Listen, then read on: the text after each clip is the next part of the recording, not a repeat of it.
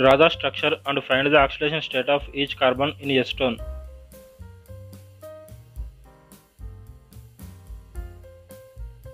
Acetone is a neutral compound with overall oxidation number 0. Therefore, we know that the sum of the oxidation number of the atoms is equal to 0. Now you can draw the structure of acetone.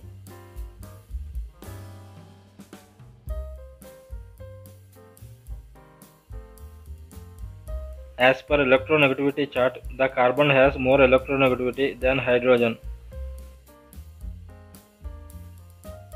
So in between CH bonds, the carbon atoms can take the bonds towards itself.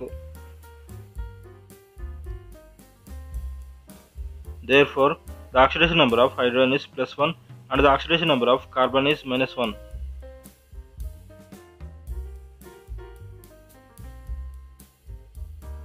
In the CC bonds, the carbon atoms have same electronegativity number, so the oxidation number of carbon atoms in CC bonds is 0.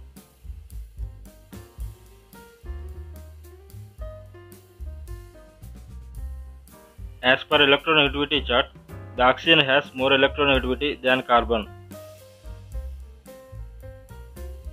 So in between CO bond, the oxygen atom can take the bonds towards itself.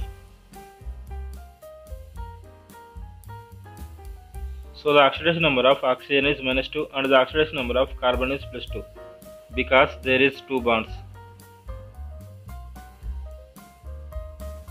Therefore, the oxidation number of each hydrogen is +1. The oxidation number of oxygen is -2. So the oxidation number of each carbon is -3, +2, -3 respectively.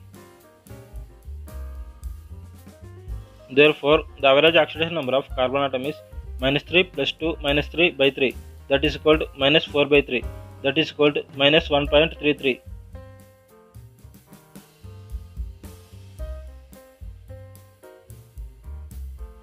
If you like this video, please subscribe my channel and press on the bell icon.